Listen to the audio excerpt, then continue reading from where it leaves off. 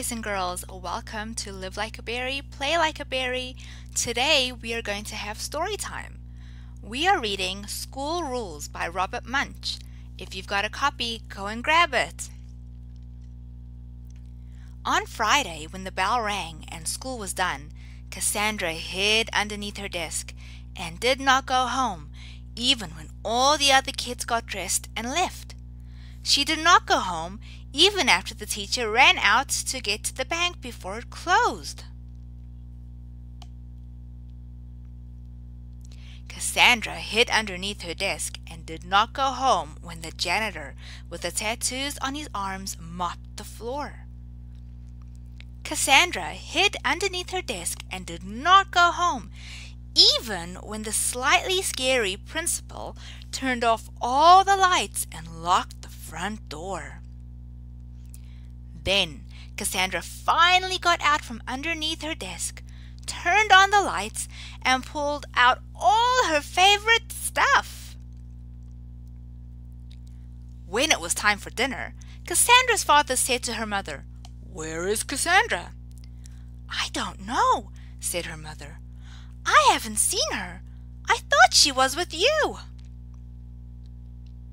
So they ran around and yelled and screamed and hollered and called Cassandra's grandmother and all the neighbors. Then they called the police and the fire department and the hospital. Finally, Cassandra's father walked over to the school and saw the light on in her classroom. He banged on the window until Cassandra opened it. He yelled, "We thought you were lost! We thought you were kidnapped! What are you doing staying here in school?" "I like school," said Cassandra.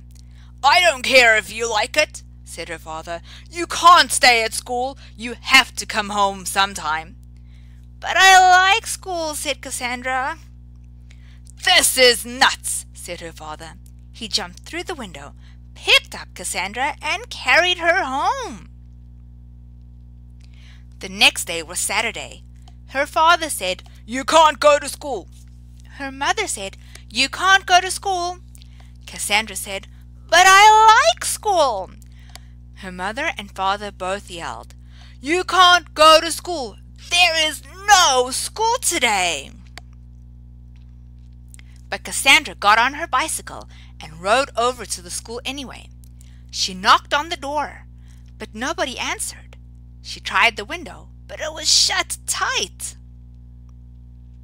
So Cassandra got back on her bicycle and rode down the street until she came to the everything store. She walked inside and said, "I want to buy a school." "What sort of school?" said the lady behind the counter. "I want a school with dirty red bricks, a slightly scary principal, a very nice teacher, and a janitor with tattoos on his arms," said Cassandra. "Oh," said the lady, "we have lots of those. Where do you want it sent?" "Send it," said Cassandra, "to my backyard." The next day was Sunday.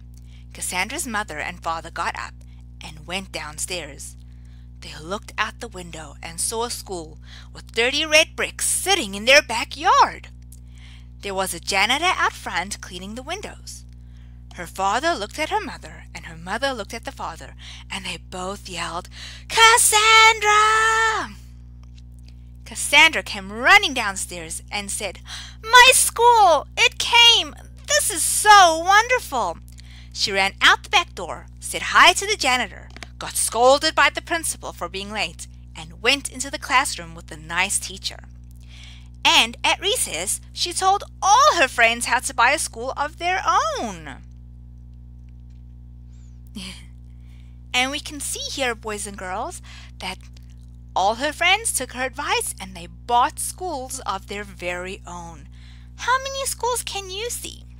Do you like your school? Comment down below what your favorite part about school is and if you would like to buy your very own school.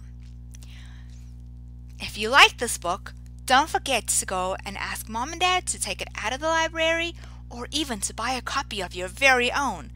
It's called School Rules, and it was written by Robert Munsch. See you next time, boys and girls. Goodbye.